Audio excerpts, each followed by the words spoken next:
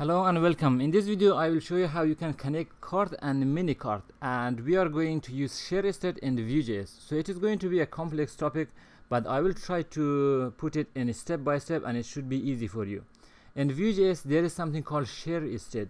Share state is a data that you can share between two components. For example, you have the cart component here, these are all our data, and also we have the mini cart. I did it behind the scene, so it shows the same product, but if you are in the home page, you definitely want the mini cart to show here, and you want to update the cart as you go here.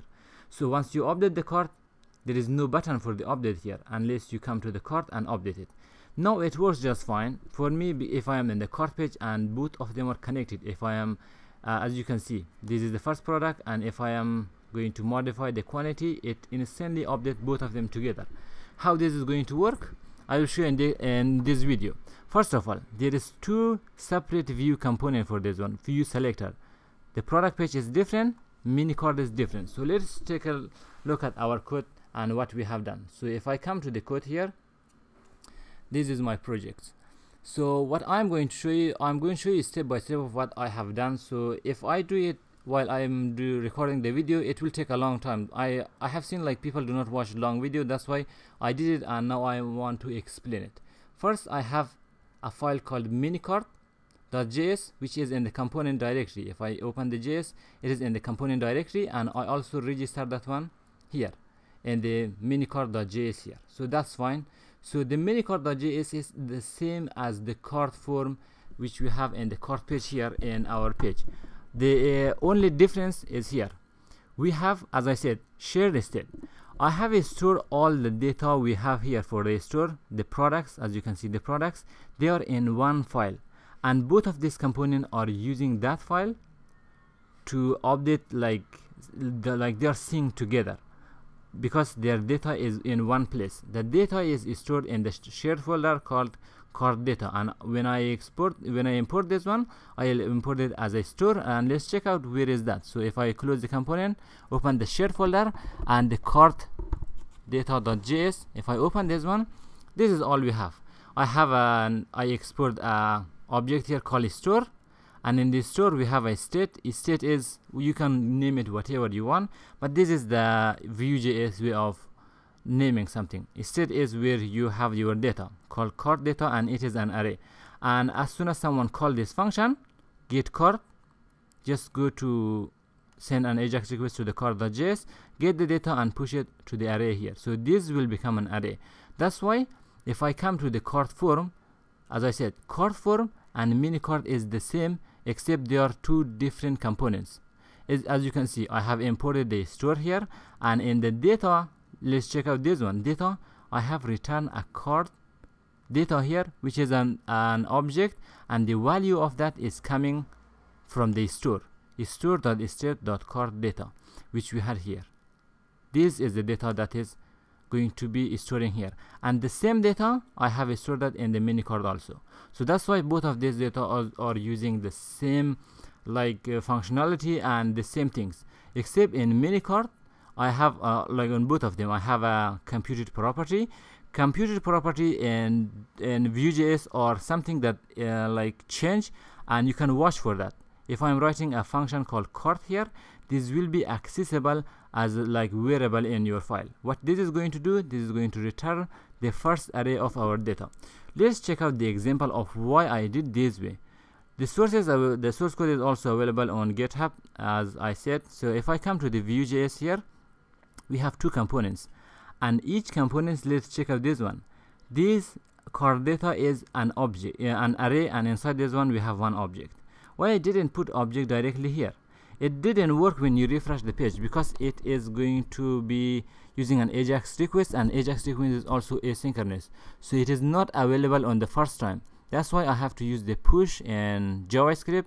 The only way you can store the data in an array is using the push. The push is not available on objects. That's why if I check out the code again, coming to the cart data, this is what I mean.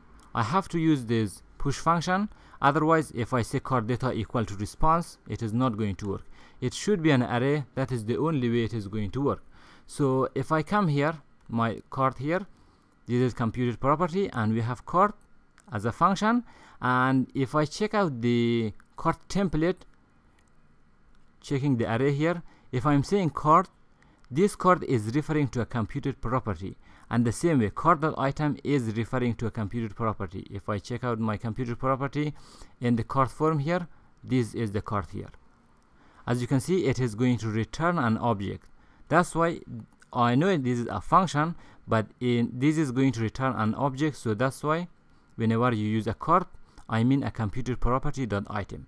So that's why this is a computed property. Check it out, it is an object and it stores all of those information. The same way for our other route, as you can see, the first one is mentioning the mini cart. If you check out here, this is the mini cart one and this is the cart one. So that's why they are using share state, and both of them are working just fine. As you can see, if I increase the amount here or there, it is working just fine. Let's say 1. If it becomes 0, it is going to remove this one from the cart. It is not working in this instance. If I check out here, let's check out, yeah, when it becomes 0, it is going to remove this one because that functionality is not here. I will fix that in the next video. If you check out, if it is less than 1, it should remove it from both components. They are synced together. So let's check out some of the functions that exist here. In the mini cart.js, I have some function called remove item from cart. If you check out this function, first of all, it is going to find the item and then see if it found. Console.log the found, this is just for debugging, and then using the delete, just find the index of that item and delete. This $delete is a function in Vuejs. It can remove an object from an item from an object. So that is very useful feature of Vuejs. Also, increment is going to add 1 to the quantity if it found. Decrement is also going to use the decrement. How these functions are called, if you check out this increment and decrement here, this is calling a function. So I will show you an example here. As you can see, this is the +1, this is the -1, and this is the +1. So if someone click on the -1, it is going to call decrement and it will put the current item in that. And if you put the current item, it will accept that item, it will find that item, and it will add 1 more, and this one will -1. So if that is less than 2, which means 1, like previous time it was 1 and it is now less than 1, it will call the function remove and it will pass that item as a remove. Where is the remove function? Here is the remove function, and it is going to remove that from our object. That's it. Like we have the update, we have get the cart. We don't need the get the cart and stuff like that here because we already defined get the cart and the cart data here. Once we call this one, it's going to fill our data from the cart.js. So this should work just fine, but here is an issue. If I update something, let's say 7, it's going to say 10 here, and if I update this one, it's successfully updated. If I refresh the page, it is now available, everything here. Why is that so? The reason is when you remove it from here, it is not removing it from the cart. So that functionality is not done. For example, if I bring it to 1, it is fine, it is 1, check it out, update, yes, it is working just fine, but that is not removing it from the cart. That is what we do in the next video. Also, what if I am in the home page? Let's check it out. Do I get an error? Nope. If I open the cart, yes, it is working, but if I increase this one, there is no way to update the cart. So in the next video, I will show you an example of how you can send an AJAX request after 1 second of checking if anything changed here. Just send a request to the server and update this one. So that's what we do in the next video. I know it is going to be a little complex if you don't know much of JavaScript, but this is the only way I can explain how share state is working in Vuejs. So just a few more videos remaining. After completing all of this one, I will work on the performance of the website and we will make it better also. So thank you for watching, and I will see you in the next video.